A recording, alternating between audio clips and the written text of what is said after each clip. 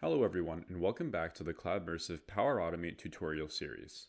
In this video, we're going to walk through how to do another simple and useful image conversion flow. We're going to convert an image into TIFF format using the Cloud-Immersive Image Connector in Power Automate. TIFF files are lossless files that don't lose quality after you save and edit them, no matter how many times you do it, which makes them perfect for use in editing programs like Photoshop. Let's begin. Click Create on the Power Automate homepage, and then select Instant Cloud Flow, which will set up a flow that allows full control over your data. Give your flow a name, then select Manually Trigger a Flow, and click Create at the bottom when you're ready to move on. On the Flow page, click New Step and start typing Get File Content. Select the option that represents the application your file is stored in. That's SharePoint for me, so I'm selecting that option and providing my site address to establish the connection in Power Automate. To get your image file, click on the file icon and navigate the folder path until you find it. Select it when you're ready, and then you can move on to the next step. Click New Step again and start typing Cloud-Immersive into the search bar. In this step, we're going to include the Cloud-Immersive connector for this operation. Select the Cloud-Immersive image connector with the yellow logo from the list of options below. If this is your first time using this, you'll need to include your Cloud-Immersive API key at this stage to authenticate the use of the connector. You can get a key easily by visiting our website, cloudimmersive.com, and registering a free account.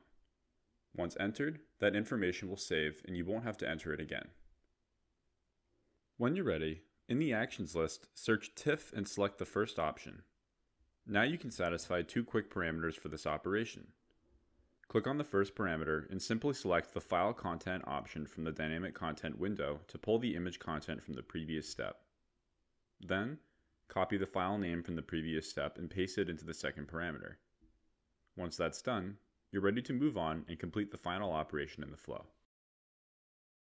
Click New Step and now type Create File into the search bar.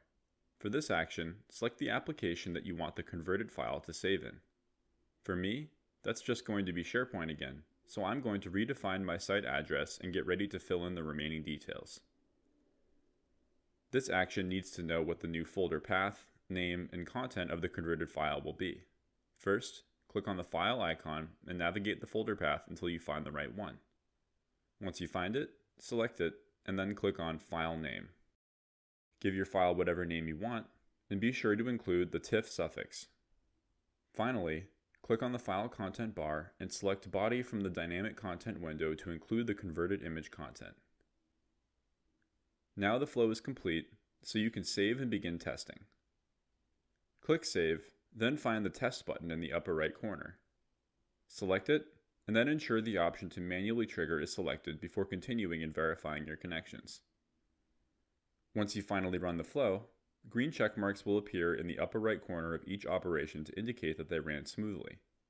If any errors occurred, they'll be logged on the right side of the page immediately, and the section where the error occurred will be highlighted.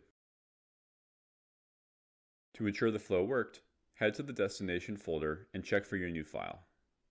My TIFF file is right here where it should be, ready to open up and edit within any compatible image editing application. Thank you for watching this video. Please like and subscribe for more Power Automate tutorials in the near future.